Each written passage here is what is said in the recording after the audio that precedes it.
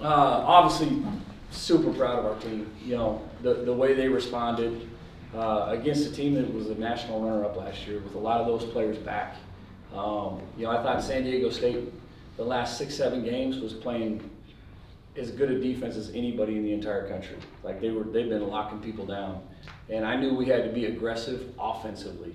You know, defensively we always want to be aggressive, but I thought we had to be more aggressive offensively and like really force the issue, getting the ball to the paint to great.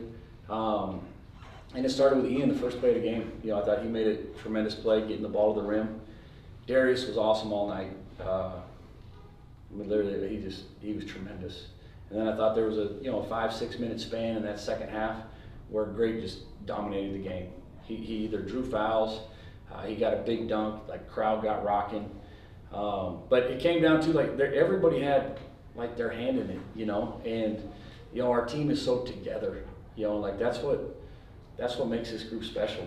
And they know we didn't win a championship tonight. Like we have to continue to get better. But just really proud of our effort and the response they had coming off the Colorado State game, because that wasn't us. And a lot of that was due to Colorado State. Like they played really well and they played with the energy and effort needed to win that game, and we didn't. But I think our guys, you know, they had a little bit of a chip on their shoulder tonight, and you could see it. There's games, there's ups and downs. But thank God, like, you know, you find confidence in different things. Like, so a lot of people switch up when we play bad one game or two. And you know, we see all of it and we hear about it.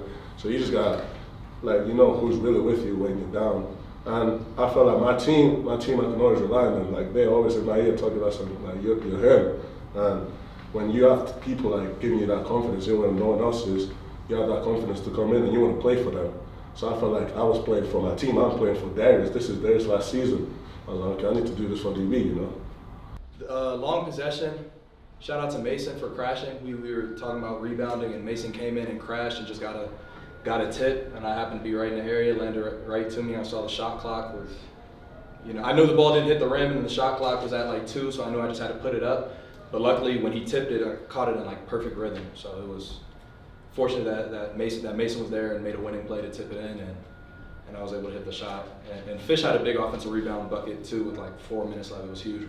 They were on like a 6-0 run. He got an offensive rebound, put it in. So shout out to him too.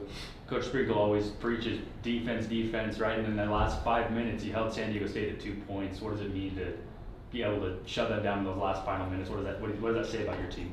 It says that we're fighters. We know that there's been a couple games we've been struggling. Like defensively, we haven't played the best. We haven't got as many stops, but like we're coming together. Like we'll be fine. And I think like sometimes people hit the panic button on us sometimes when games go bad, and for us to come together, and we knew this whole week what it was: defense, rebound, and if we limit their second chance points, we'll be fine. So I think that and we knew what we had to do, especially after the road trip, because we don't even think we played the best defense against Wyoming. We just made enough winning plays to win, but at the same time, I think people hit the panic button sometimes too much.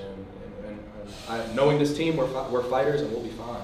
We'll be fine.